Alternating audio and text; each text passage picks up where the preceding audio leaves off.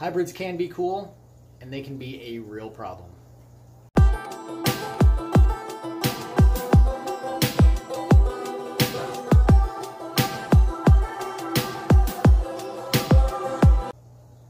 What's going on, YouTube? Thanks for watching. So a lot of you know earlier this year I had two fish crossbreed in that aquarium, developed some hybrids out of it, and the demand for the hybrids has been astronomical. People wanting to buy them from me, people wanting to trade extremely rare fish for them. Some of them can turn out to be pretty cool, some get to be unique. I guess that's the big draw of them, but I'm not sure I'm going to sell any of these. And it's because hybrids can cause a number of problems in the hobby. So they can be cool. There's some nice ones out there. Some made on purpose, some by accident, but they can be a real problem if not taken care of and kept in check, so to speak. So let's talk about it.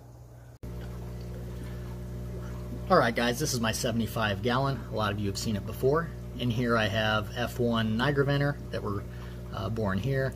I have a couple random Heterotania, and then I have the hybrids that I'm going to talk about.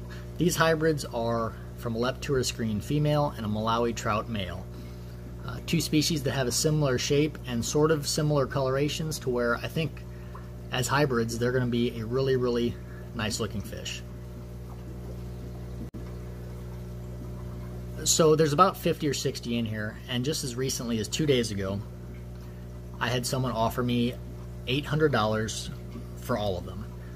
And that is not a pro, that is a big negative. And the reason being, if somebody's willing to spend that type of money on a hybrid fish, you know that their intention is to do something with it further down the line. They want to breed it, they want to grow it up and sell it. Nobody spends that much money on a fish just for personal enjoyment if it's a hybrid. I'm sure it does happen, but it's very rare. If you're spending that amount of money, you know those fish are going to be bred and sent out even farther down the line. So I did want to talk about the pros and cons of hybrids, and these are in my experience and in my opinion. Feel free to disagree, certainly. For the pros, again, I'm not talking about fish like OBs or firefish or parrotfish, anything like that. I'm generally talking about the fish that was accidentally crossbred in your tank and how that gets out into the market. The pros of these hybrids can be uniqueness. It's a very unique looking fish. No one else necessarily has it because it may or may not even exist anywhere outside of your aquarium.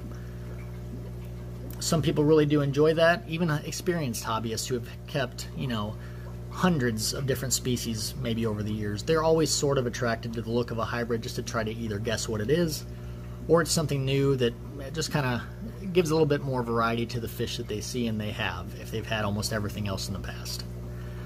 On occasion, newer hobbyists kind of get into hybrids, and it does bring them into the hobby. More people in the hobby, the better, in my opinion.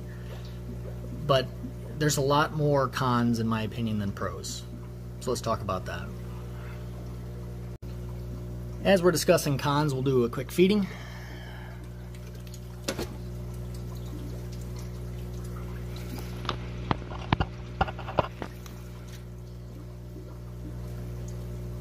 So the negatives that I see in hybrids. Number one starts with the people. I can't tell you how many times over the last decade I've seen on a Facebook group or an Instagram chat or anything like that where somebody that's newer in the hobby expresses some excitement or some interest in a hybrid that someone posted a picture of or was talking about. You guys know as well as I do that people usually are in love with hybrids or they hate them.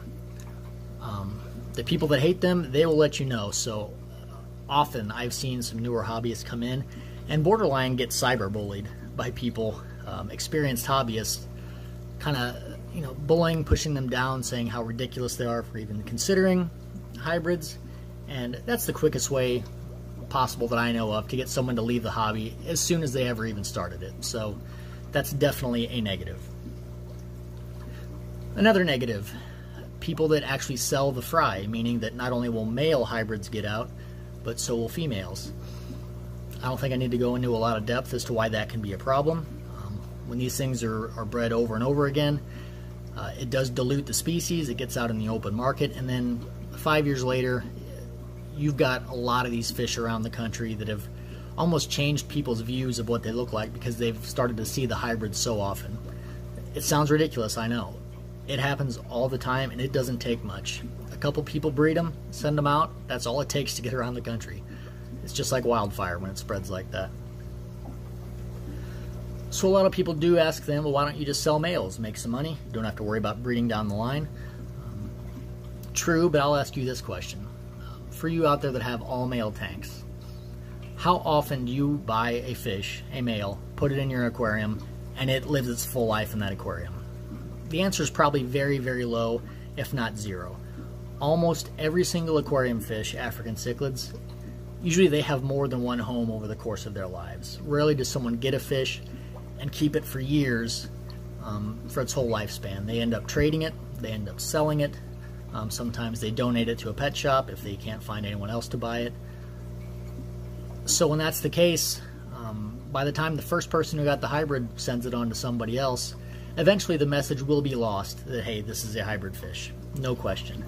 A couple generations down the road, if it's bred, you don't know what you end up with, and no one even knows what those fish are anymore.